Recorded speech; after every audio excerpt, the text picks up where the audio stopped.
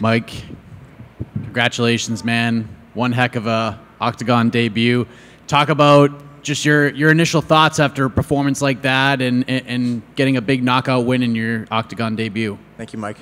Yeah, I mean, I've envisioned stoppages for this fight, and you know, let's take it back even before this. This is a UFC debut is something I've been looking forward to since I was a little kid. I remember, you know, being 13 years old in high school in 9th grade, being just barely 5 feet tall, like 94 pounds, like the smallest kid in my grade. You know, I was an athletic kid, but I started not being able to keep up with other kids that are like, you know, I'm 13, 14. I was the small kid, and I got that classic small man syndrome, and I was like, one day I'm going to be big, and I'm going to be able to fight, and no one's going to be able to this or that. And it's like, and now just like, this sport just like completely changed my life. It took anger away from me. It gave me focus. It gave me drive. It gave me. I almost started just reciting the Rock song. Like,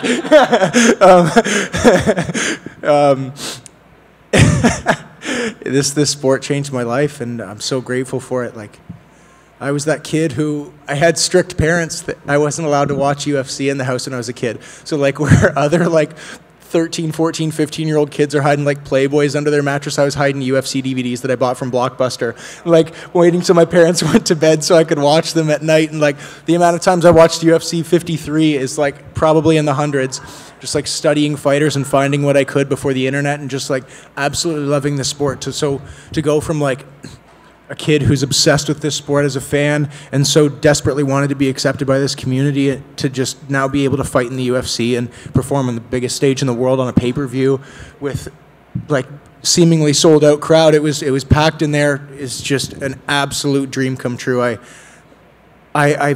knew it would feel something like this, but the feeling, the way it feels is just unbelievable. Yeah. Sorry, I could go on for an hour, but I know we got some stuff to do. Oh, no, I mean, it's pretty cool. And I could tell you were sort of a student of the game, because the post-fight reaction, it was, and I don't know if you planned this, or I don't know if this is what you meant, but it's very BJ Penn-esque, if you will, because you kind of saw yourself on the screen, and yeah, there's a little bit of BJ. And can you talk about that and just what you noticed when you saw yourself on the screen after you knocked him out?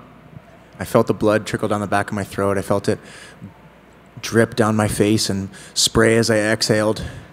And there's part of me that's like, you shouldn't be getting hit like this. And there's part of me that's like, let's fucking go. I'm bleeding in a fist fight in Florida. Let's go, baby. This is fucking sick. So yeah, when I got out and won, that's not normally my style, but I just saw the blood on my face, and I'm like, look, man, normally I like to keep it technical. Normally I like to keep it crisp, but there's a dog in me too. Like, I'll out technique you. I'll take you down. I'm a black belt in jiu-jitsu. I'm a high level kickboxer. But if it comes down to tucking the chin, biting on the mouth guard, and swinging hooks in the pocket, like, let's fucking do it. It seemed like Mickey's footwork was really good. It seemed like his striking just continues to evolve, and you got hit a few times, but then you just kind of had that mentality where it's like, all right, I'm going to start just slinging back as hard as I can, and then you land that left hand and he just drops. I just want to live vicariously through you for a moment. What is that like? Like, when you landed that left hand and he went down like that, I mean, you had to know that it was over, but what's going through your mind after that punch lands? I mean, I thought it was probably over, but at the same time, he's a tough guy. He's a veteran. No one's ever knocked him out before. You know, he's been rocked, and he's found ways to fight back, and he's dangerous off his back. He's dangerous on the ground. He fucking took me down with that body lock. I know my wrestling coaches aren't going to be super thrilled with that one, but I got back to my feet and found a way to continue to fight. When you land a knockout punch, it's a weird feeling. Like, it doesn't feel the way you'd think it feels. Like, it doesn't feel like hitting a bag. It feels like more like breaking a board than hitting a bag, in that you go right through something, and it almost like there's something really satisfying about hitting a bag where it bounces back and you're like, ooh, I smoked that. It doesn't feel like that when you land that knockout shot. It just like the head follows through and you're like, oh shit, where'd he go? And you're like, oh my God, he's on his way down. Like, okay, you know, stay calm. It might not be over. Hopefully it is. Hopefully we get that finish. Hopefully we get that stoppage. But if not, we're going to stay calm, and we're going to find a way to continue to win. And last thing, you said after the fight that you were going to donate half your purse to Joey Rodriguez's daughter to support her in her battle against cancer. How much does this all mean to you for that? Because, you know, wins and losses and fighting and sports, those things are certainly important, but things like this, what you're doing, it sort of just makes you look at things in a much different light, does it not? I mean, I love this sport. It's definitely a huge, important part of my life. I pour so much into it, but like, I'm so blessed to have health. I'm so blessed to have a healthy family. My little sister had Guillain-Barre syndrome when she was 18, and for her 19th birthday, I got a call on my 21st birthday, and I thought my parents were calling to tell me happy birthday, and they're like, "Hey kid, we need you to sit down. Your sister's in the hospital. She's on a breathing tube. She's on a feeding tube. We don't know what it is yet."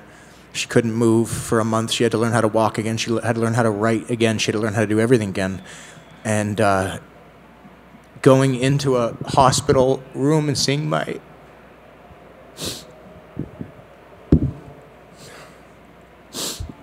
It'd be nice to be able to get on TV and not cry one time. That'd be pretty cool. Seeing my 18-year-old at the time sister with a mouth full of breathing and feeding tubes and or not being able to move, and man, that hit really hard and sobered me up and made you realize like how short and delicate life really is. So to hear that someone that I love, my boxing coach Joey Rodriguez, someone I've known for 7, 8 years, and has helped me get to this point and cornered me for my last fight and has given me direction and opportunity and love, to find out that he and his family have to go through this with a beautiful 15-year-old daughter. It's heartbreaking. So I'm like, look, man, you know what?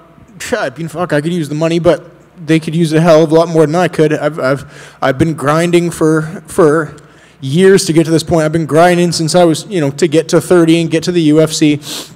What's a little bit more like they need this money. I want to make sure they get the best doctors and the best medicine money can buy, and they kick this thing's ass, and it's nothing for their family. And I want to quickly say thank you so much to the fans of this sport that, as I'm walking out of the cage, handed me, I don't know how much money, probably thousands of dollars, a wad of cash to donate to this, to their fight against cancer. You have no idea how much it means to me, to our team, I'm sure to the Rodriguez family.